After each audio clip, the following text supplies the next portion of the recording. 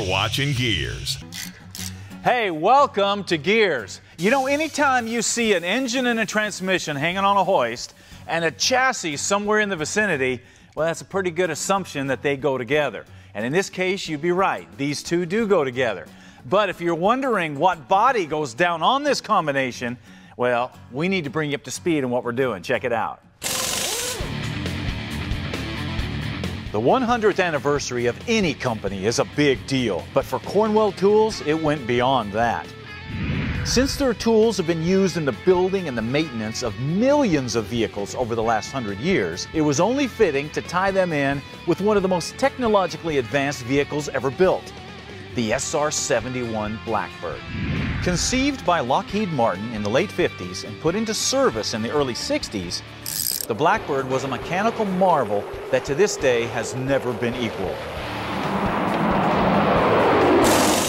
Now, since there is no question that some of the crews that worked on the SR-71 used Cornwell tools, I figured the best way to recognize that is to build the SR-71 Rapid Tool Express, the world's fastest tool delivery truck, and do it out of a '59 Ford panel.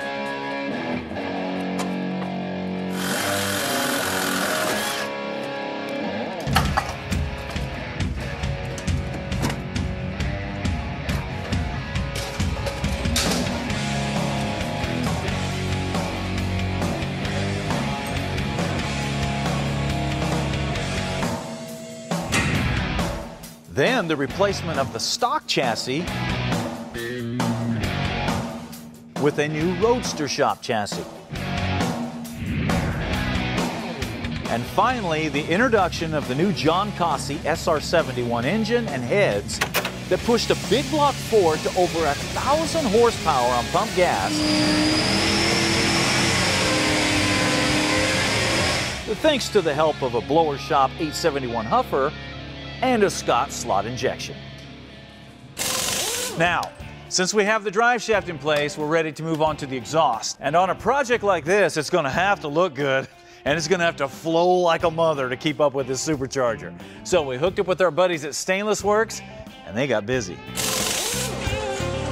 Since high-quality stainless steel headers are a specialty at Stainless Works, the first thing they did was craft a set of headers for these new John Cossey SR-71 heads. Now, usually the idea behind headers is to tuck them down between the engine and the frame and then run the exhaust down through the center of the frame. The problem is, on a chassis like this, there's not a lot of room here, especially once you get the starter in and the cross members and the steering and the pedals and all that stuff. Fortunately, on these old Fords, you don't have to run the exhaust down through the center. You can run it on the outside of the frame rails because the body hangs low enough on the sides that you'll never see it. So, Stainless Works built the headers to exit through the truck inner fender and outside the frame rail. Next comes an intermediate pipe in 3-inch tubing along with the high-flowing mufflers. V-clamps were used throughout to prevent any leakage and provide easy disassembly. The next challenge was to get the exhaust pipe back between the frame rails so it would clear the rear tires and create the proper exit out the back. So, according to my directions, Stainless Works routed the pipe around the 4-link bracket, and then tailpipes were run over the rear end, around the fuel tank, and out the back.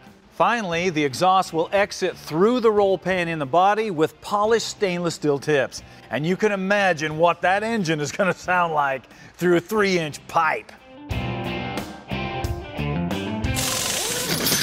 Now, as far as the final finish on the exhaust system, you have a couple choices here. It's stainless steel, so you can brush it, or you can polish it, or you can put on a high-temperature coating, which is what we're going to do.